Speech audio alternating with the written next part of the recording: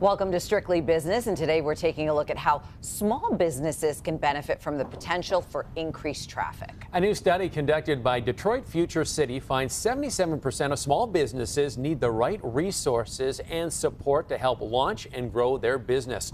And for more tips, we're joined by President and CEO of Build Institute, Regina Ann Campbell, and Mark S. Lee. Thank you both for coming in this morning. Appreciate it. So, Regina, let's start with you. Tell us about Build and how it helps support small businesses. So Build Institute is a nonprofit, and we support businesses by helping them start and also grow with a set of services from capital. We have a capital ladder.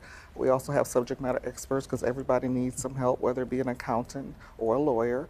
And then also we have a standard education, national standard curriculum that helps educate them about their business. And finally, a space where they can call home and come in and do business. The integral stuff that businesses need. Yeah, and Mark, we've talked a lot about entrepreneurs lately. What are some of the biggest challenges entrepreneurs face? Always number one is access to capital. And the reason for that is a lot of entrepreneurs just don't have the resources in the bank.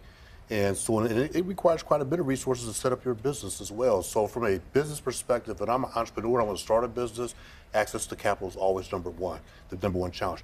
Number two is marketing your business, attracting new customers. What do I do? What are my strategies to get customers to the door? And number three is if I have customers, how do I service them? What are my operational expertise? What's my operational expertise going to be? So those are probably the top three challenges that we see, but number one is always access to capital. All right, Regina, obviously capital very important. What would you say is the most important stage for a business when they're trying to grow? What growth stage is the most important?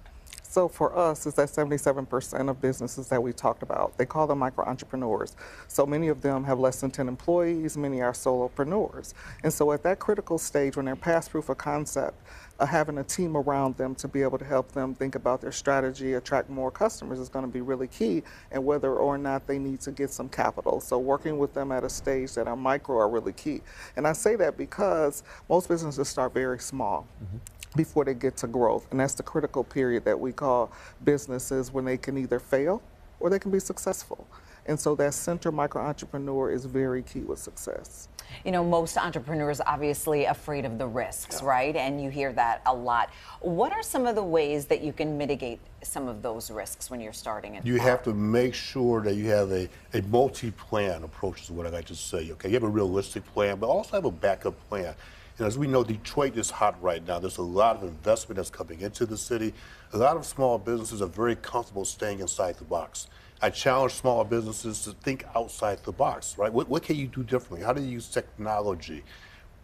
How do you talk to the financial institutions for additional resources? So don't just think inside the box. Think outside the box.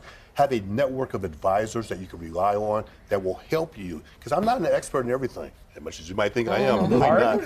But we have a network of advisors that I can rely upon as well to help me think outside that box as well. I've been misled. I thought you were an expert in everything, Mark. This is enlightening this morning on Strictly Business. Regina, tell us about this event you have coming up. It's a fundraiser event? Yes, so we have a signature event we're very excited about. We're partnering with the Aretha Franklin Amphitheater on August 14th, Wednesday, with Sheila E., the incomparable Sheila E. Nice. So I'm excited to bring out and be in a community where business owners are, where community is, and celebrate, have fun with our donors and community. So you're bringing out the big stars. Good All times. right. Thank you so much, Regina, Mark. We appreciate having you both here this morning.